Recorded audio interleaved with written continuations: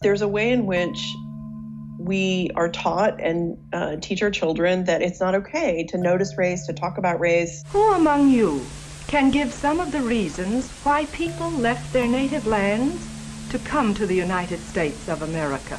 And so when we're confronted with those things, we don't know how to deal with it. And so we say, I'm not a racist, but I notice that there's racism happening. I don't think I'm a bigot. Lyle didn't say that, Mark. And I don't think I'm a man of prejudices. Part of what happened in this historical moment is that we have on the same day, we have the Amy Cooper incident. Please call the cops. And we have the death of Mr. Floyd in Minneapolis. And part of what I want people to get is that those two things are connected. And they're connected not directly in the sense that she didn't call the police on Mr. Floyd, but she was trying to exercise that same power against the man who was there in the park with her. And that's really what I want us to understand, is that white women have co-created these systems of domination with white men, and that we can help dismantle them.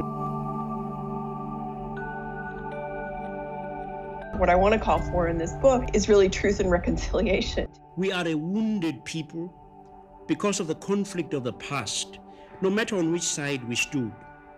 We all stand in need of healing.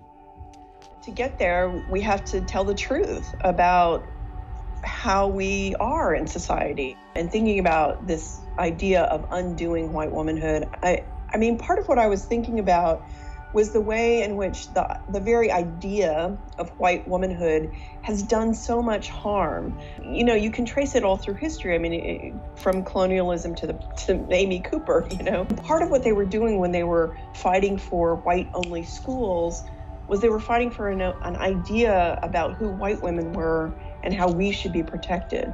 And that's what I want to undo, is that idea of white womanhood. It's not that, you know, some people shouldn't get to live in society. We should, but there shouldn't be this special notion where we get special protection, which is what Amy Cooper was doing.